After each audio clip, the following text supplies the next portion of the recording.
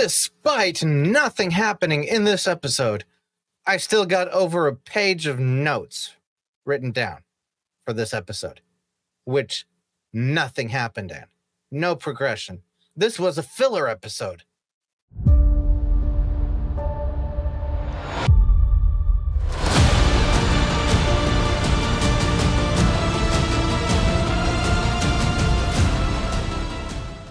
Right, just remind me how bad the CGI looks in this show right from the get-go. This is the same stock footage mountain range from the episode before for a completely different planet.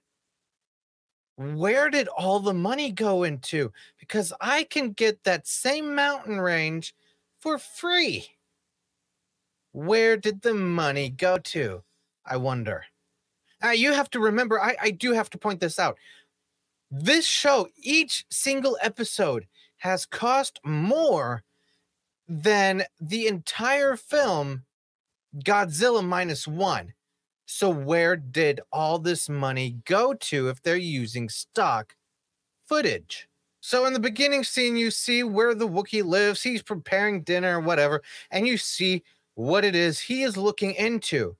Yes, that is the same symbol that we got from last week that connects the Force to the thread and not the way that the Force actually works. So that's, I want to say it's interesting, but the dialogue in this show is just incredible. Wow, what good writing, I have to say. Now, I'll show you the scene where the Padawans are training their flourishes. Keep each movement tight, yet subtle. What? Keep what? Diminish areas of vulnerability. Maximize your defenses without need to strike. What?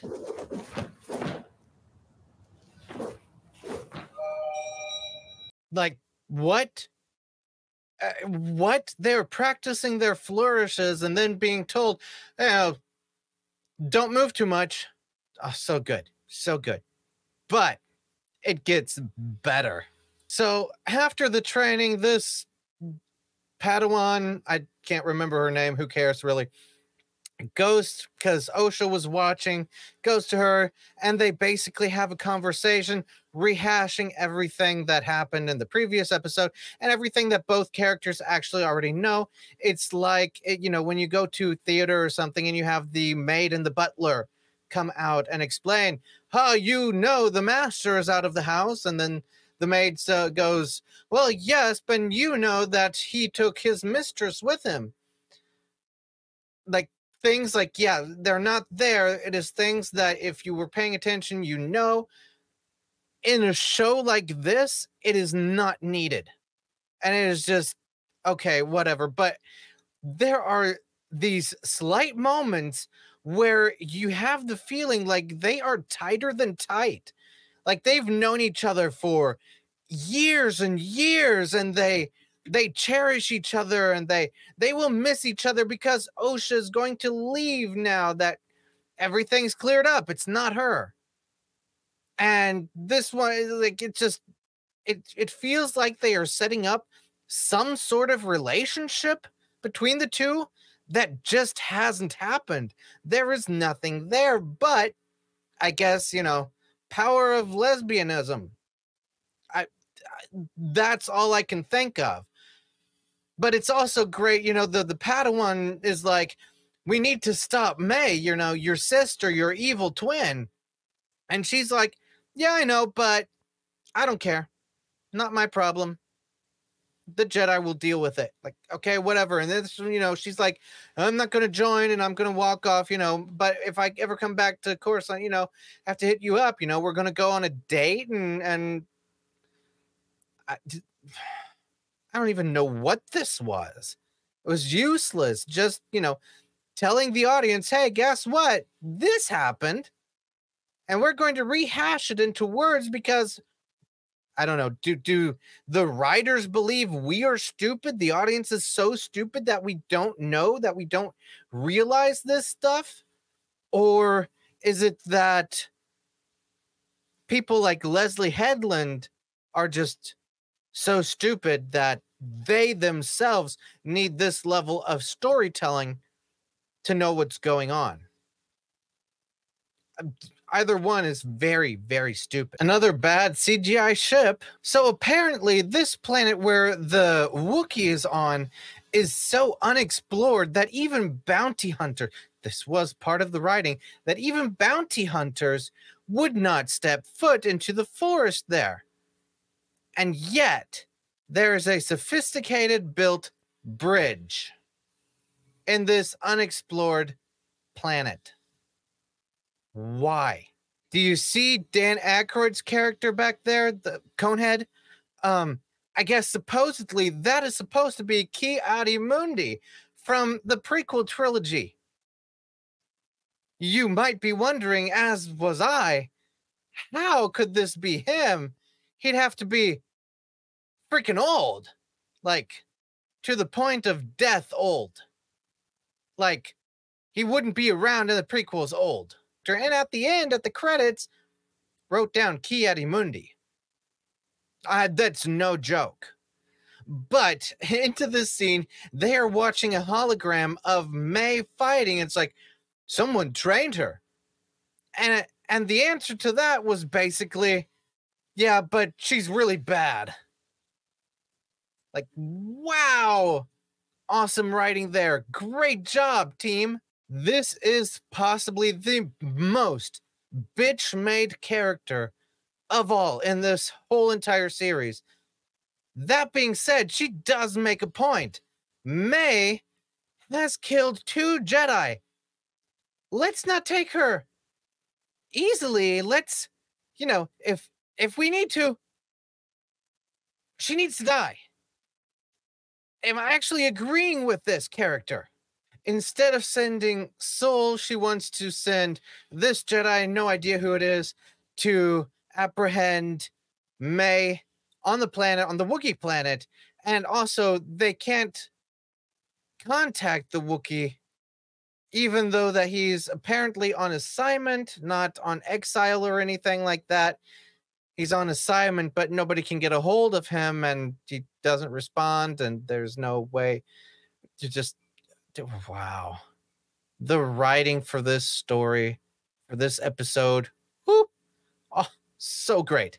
So great. Yeah, I had to watch it, so I'm torturing you with more pictures of this one right here.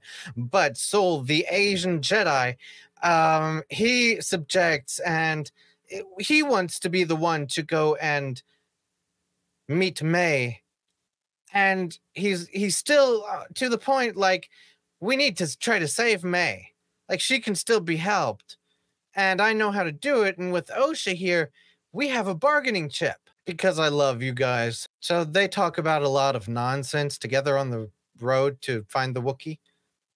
Very useless nonsense that, she doesn't know who the master is. He doesn't apparently know who the master is. The master just collects people and they're scared, and this time you have to actually kill the Jedi without, using arms, weapon or whatever. The extent of emotional acting. Oh, Soul, he is now stopping Osha from leaving, saying, hey, I need you, you're going to be a great help. And even she realizes that she's just being used on this mission, but I guess now she decided it's okay. She is going to go along on the mission after all.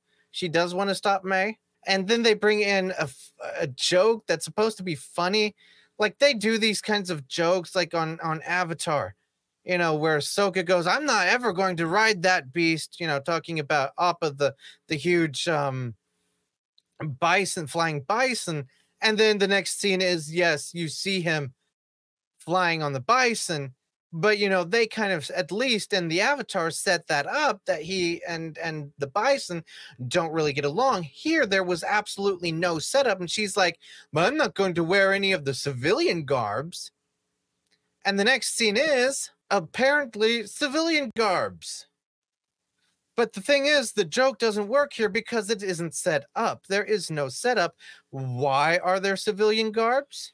Why doesn't she want to wear them? There's no reason. It's just supposed to be funny. I guess we're supposed to laugh here.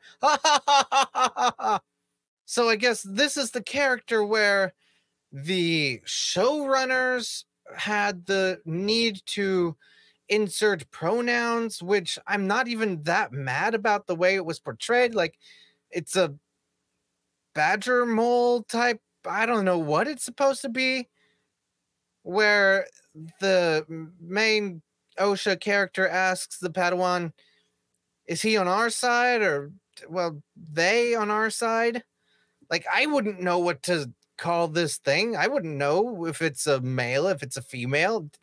No idea. So it's not the win the showrunners would have wanted for the pronouns, and yet they still brought in the pronouns. Gosh, what a great time that was. By the way, where's the cat girl Padawan? I miss her. Wow, just look at the bad CGI there. Doesn't this scene just give you Lord of the Rings traveling epic adventure feelings? No? Oh. I see. Weird alien bug attack. I don't know why this scene is even in this episode. These two just have the best dialogue together. Again, I have to ask, what sort of relationship have they built up in the maybe few days that they've been together? Like, crazy. Whatever. But the dialogue for this, oh my god. She is like, it was horrifying to see something die, and the Padawan's like, oh, but it's beautiful to see something return to the Force. That's psycho. That is so freaking psycho. It was so good to watch something die. That is the way the Jedis think? Now she wants to turn herself in. Look, since Osha, her sister, still lives, I guess everything changes, or, well, that's what she told us here in this scene, that everything changed now that her sister is still alive. It actually hasn't, because her mission was to take revenge on everyone who killed her family, and she believes that it was the Jedi who did this. So her mission is not over with. We all know at this point, if you watch the show, and at this point she's saying she's going to turn herself in, the Jedi are going to do what's right. You know, I don't want to be this evil person anymore. First off, you killed 2 Jedi. You're a horrible person. I wouldn't change my mind as the Jedi. But, like, even if everything played out the way it was supposed to, it's going to happen, but you are supposed to feel sympathetic for this character. She's not evil. She was pushed into this by the Jedi. Surprise! The Wookiee's dead! Has a slash right over his chest right there. Funnily, if a Force user, a random person, gets a lightsaber stabbed through their chest, they can still live unless they are Qui-Gon Jinn. But this little cut here, that's enough to kill the Wookiee. And guess what? It's May who ran in there and saw that. She didn't do it, but, you know, the Jedi are probably not going to accept, you know, like, yeah, of course that was you. You killed the Jedi. That's all your whole, even though that, we'll get into it because there's another character going to show up here in a moment. Hey, the Sith, or as the internet is graciously calling this person, Smilo Ren, shows up now suddenly.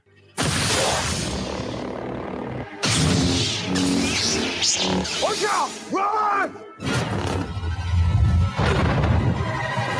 Her neck just snapped, right? I mean, that looked like it would snap a neck. She got to be dead by now, right? As I said, nothing really happened in this episode, even though that I have almost 1.5 pages full of notes about how bad this was. Again, I'm trying to find a caveat in every episode where I'm like, yes, this is the one piece of chocolate that I found through digging this entire pile of stinking, hot, smoldering shit. And I'm coming up blank here, people.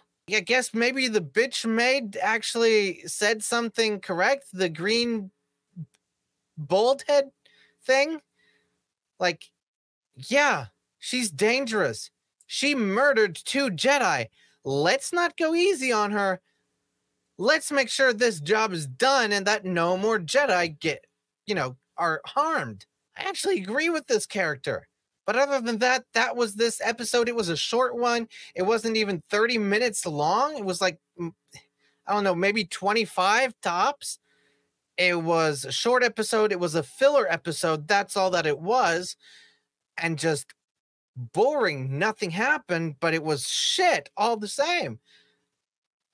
The really horrible writing, the really horrible CGI, like where did all the money go to that they poured into this show?